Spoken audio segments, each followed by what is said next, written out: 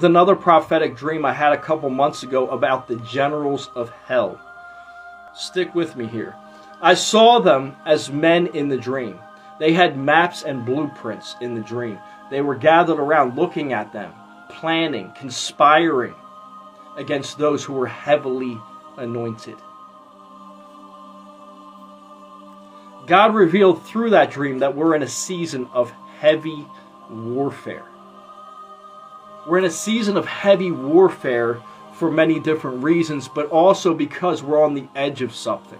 We're on the edge of the world becoming darker.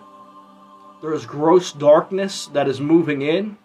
But God is moving in. He's raising up a standard in the midst of this darkness, in the midst of what the enemy is doing. He's raising up a standard against it. He's raising up consecrated men and women to rise up and form an army that will stand against the armies of hell that are moving in.